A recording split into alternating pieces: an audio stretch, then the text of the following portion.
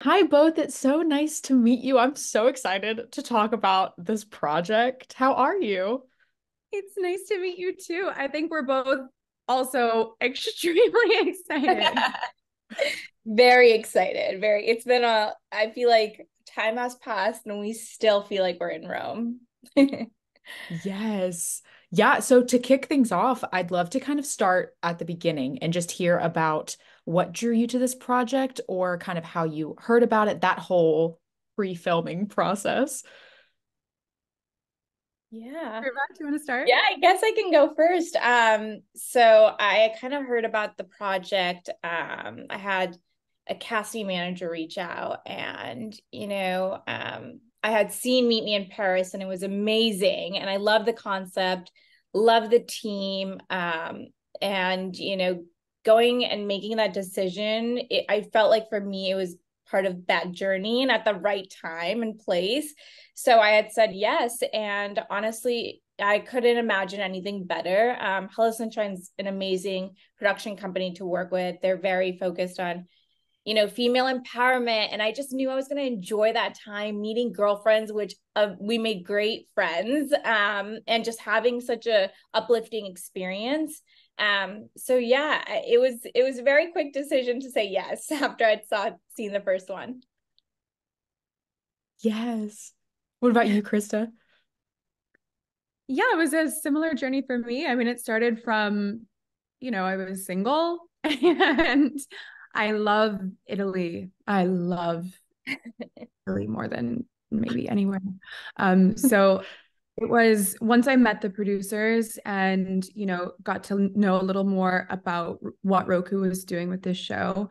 And like what Dhruva said, how Hello Sunshine is all about supporting women and positive messaging. I knew it wasn't going to be like, anything like salacious or negative or like trying to catch you in like an awkward reality situation. It was just Hmm. all about telling a nice story. And it was an easy yes for me as well.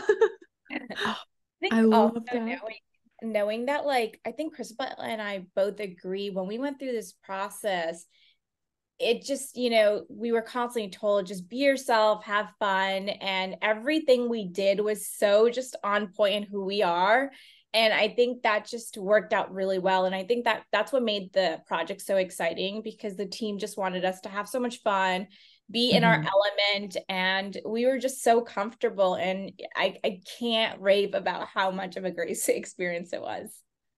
Oh, I love that. Yeah. Talking about the team, obsessed with Hello Sunshine and Reese Witherspoon. Did y'all get to work very closely with her and the Saldanas? Because I know that they were involved as well. So we had Cicely there with us on set. And again, I just cannot reiterate enough how much the producers made every effort, not only to make sure we had a wonderful time, like guys, we are making a movie in Rome. Like, what a dream come true for me. I think for all of us girls. And the producers really, they had a tough job to do. They're making a movie in a limited amount of time. They have to tell a coherent story. They're dealing Mhm. with real people in real situations, real emotions. Emotions were high at, some points. People were confused. We didn't know what to do. There's fears that come into play, and our producers protected us so well, like from the beginning all the way through the edit. And I'm really, really grateful for that. They're extraordinary. I think every day we would just look back and I'm just like, I'm so thankful to like Roku, Hello Sunshine, Sinistar, and everyone that was there. We definitely felt safe and just so loved. So yeah, it was the best thing. And due to timing, obviously certain people are going to be on site and certain people aren't, but Cicely was there and she was amazing. And so was the rest of the team. Yes. I know I've always wanted to go to Rome, and now this is like even more of a reason to We want to go back. We might make it happen, actually. We're excited to potentially go back and revisit it. I want so much pizza there. It was so good. Oh, that sounds so good. Yes, you'll see a lot of food in our movie, and it's great. People talk about Rome, but like they should be talking about it more. Just the sites, like Dhruva and I, like the first time we saw the Colosseum, we were like, Oh my God. Even just seeing these things with your own eyes, like I sobbed when I saw the Pantheon. Like you just cannot believe how beautiful it is. Mm-hmm. Of course, people talk about it, but I think they should be talking about it more. My God. Heavy and just being able to walk around or drive and just see these monuments, it was wild. Mm.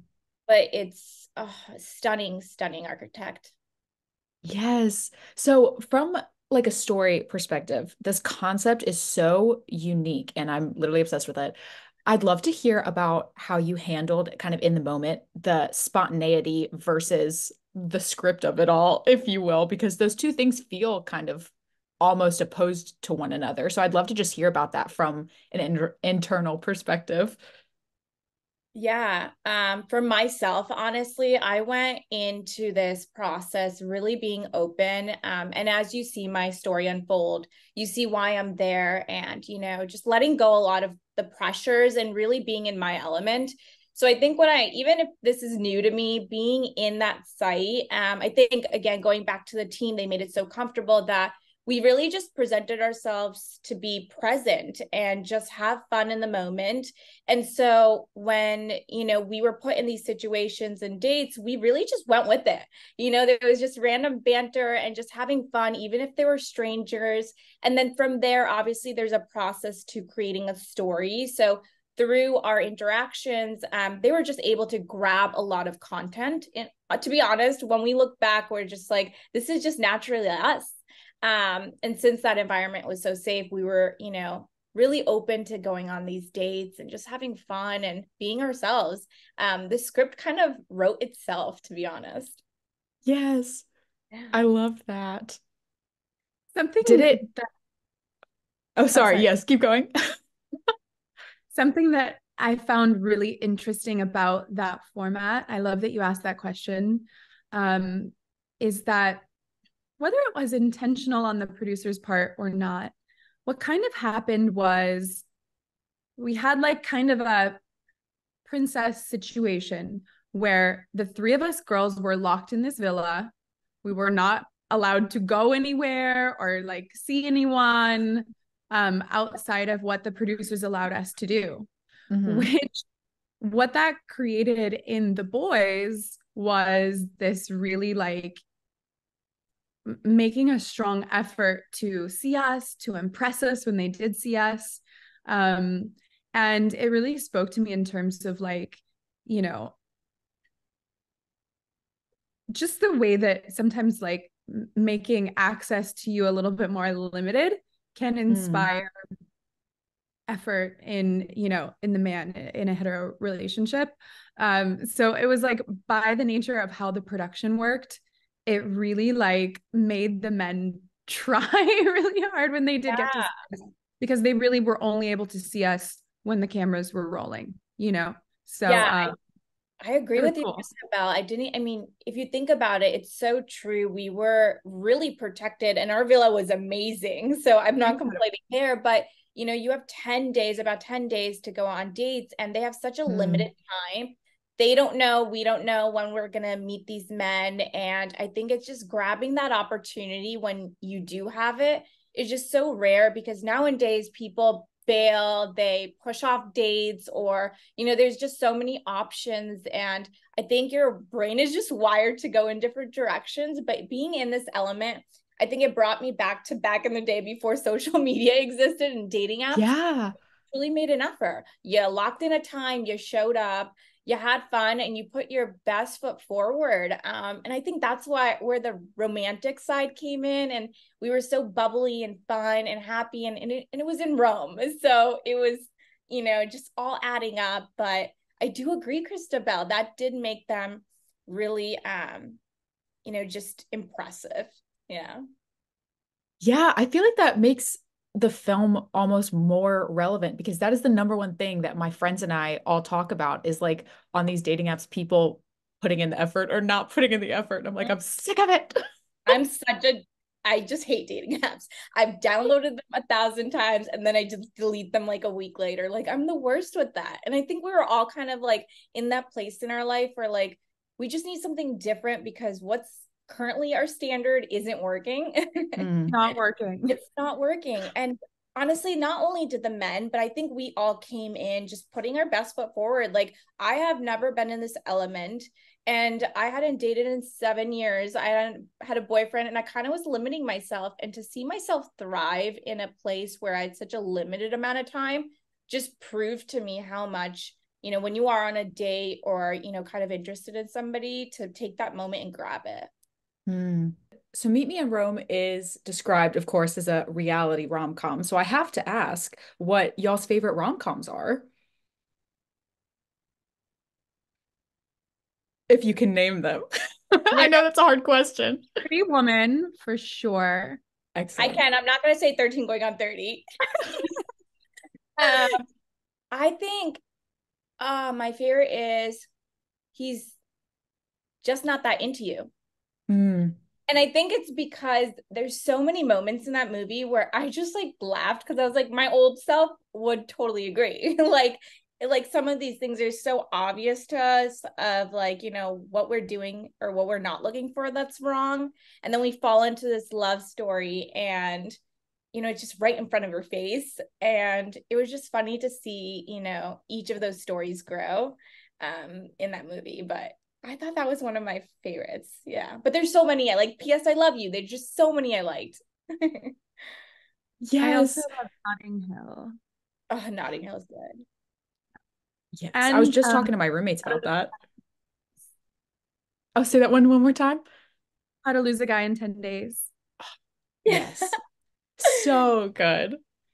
And of course, Christa Belle, I cannot pass up a conversation without asking you at least one 13 going on 30 question, if that's okay. Especially since the 20th anniversary is this year, which is so exciting. I'd love to know if you have thought about where Jenna might be in 2024. I think there's something so poetic about 13 going on 30 and the timing of where we are as a society now. Because if you think about it, what Jenna loved more than anything when she was a kid, when, myself and all my peers were that age too, was magazines. She wanted to be in media. She wanted to be an editor. And now everyone wants to be an influencer. Everyone wants to be a content creator, a YouTuber, TikTok, or whatever, which is kind of like the new magazine. It's the new publication. It's media. So what Jenna was wishing for her life, what she was imagining for her future, kind of like we all kind of ended up there together. Like anyone who publishes now, you're kind of the editor of your own life. So it's really kind of poetic how the timing of that worked out. Yes. Oh my gosh, I love that answer. That was beautiful. And like it looks like you, Chloe. Yeah. That's you. I know. That's Dhruva more and more, all the time. We're building up her TikTok. Everyone go follow Dhruva's TikTok. And absolutely. Christa Belle is my cheerleader. I love her. Oh, that's my dog. That's Saffron. Hi, Saffron. Oh my gosh. Wait, oh. She's just can't avoid these things. But that's my little baby. She approves all my men and my love interests. As she should. So it looks like this might actually be my last question for today. But Dhruva, I love what you say in the trailer, where so everyone watching this will have heard the idea of choosing love on your own terms. And I'd love to hear how this whole process kind of allowed you to put that into practice in a new way, both of you. Yeah, that's such a deep question. As you see parts of it in the trailers, and you'll see tomorrow, I haven't been in a relationship in 7 years. And one of the things is my younger sister, who's 4 years younger, got married right before I flew to Rome. Like, I went to her wedding, 5-day wedding, and I flew to Rome. And, for me, there just have been so many societal pressures in the Indian community. And I think that falls onto my parents and the culture they came from of, marrying young. And when you're a girl, that's like what you do, you get married. And I felt like throughout my dating life, slowly it became dating for other people, you know? So I think I resented the idea of dating, to be honest, if I look back. And so when I went to Rome and leaving my sister's wedding, as beautiful as it was, and there was so much love and I was so happy for her, I felt like a moment where I let everything go. And I was like, you know what? This is a place where I don't know anybody, and it's time for me to shine and just let that pressure go and just have fun. So I think that's where, you know, it was less about other people, because I think in society these days, and I love Valentine's Day, but I also am just like a little bit like, you know, you should find love all the time, and in so many different things, whether it's in yourself, in a relationship, in your family, and everything, right? Appreciate it all. And I think sometimes we bubble into like, oh my God, the perfect relationship, or being in a relationship, or being engaged or married. And you see these milestones your friends and families have, and it kind of creates a pressure on you. Society just naturally does it. And I think it loses that passion of you doing it on your own and your own terms if you're there at the right time in your journey. And I think that's when I was like, it is my time, and I'm ready for it, and I'm ready to let go of, you know, having it be on someone else's terms. And if it happens now, it happens now. If it happens later, it'll happen later, but enjoy the moment, you know? That's probably one of the hardest things to do and say, but I don't know why. I just thrived in Rome doing it. So yeah, long answer, sorry. No, oh my gosh, I love that. What about you, Christa Belle? Did it change your perception about kind of love in that way at all? I think for me, from the very beginning, you know, this is obviously a totally different experience of dating and looking for love. You know, it's not something you're really going to experience anywhere else. So I liked that it was like switching up. It was just switching it up for me, you know? It's not going out with friends and hoping you meet someone. It's not being on the dating apps. It was just something completely different. And whether or not we, you know, found the love of our lives on this set, I think it still felt like a win. And if you believe in manifestation or the law of attraction or things like that, I think it's helpful to even just like create that feeling of love and connection, you know, and remind yourself that there is hope. Yeah. Love does exist. Like for me, it was just helpful to feel that again. And I think it is going to help me move towards the partnership that I'm looking for long term, because it felt like a small win, you know, and it feels easier to get a bigger win once you get one small win. So. Yes. Yeah, well, thank you so much for taking the time to chat with me. Obviously, huge 13 going on 30 and Cake TV fan. And I'm so excited for everyone to see both of your journeys when Meet Me in Rome drops. Thank you. Chloe, thank you so much. Thanks to Brit and Co. The coverage has been really beautiful, and we're really grateful. Yes. Yes, I can't wait for everyone to watch it. Excited. Rome. There's a lot to see. There's a lot to see. There's a lot to see. A lot to see. Well, we're excited for everyone, but yes, and have fun seeing each other at the airport, I think you said, Dhruva. I gotta head to the airport and go see Christa Belle. Fun. Awesome. Thank well, you. have a good rest of your day and a good rest of your weekend too. Yes, you too. Let us know what you think about the movie. I definitely will. Bye, Chloe. Bye. Ciao,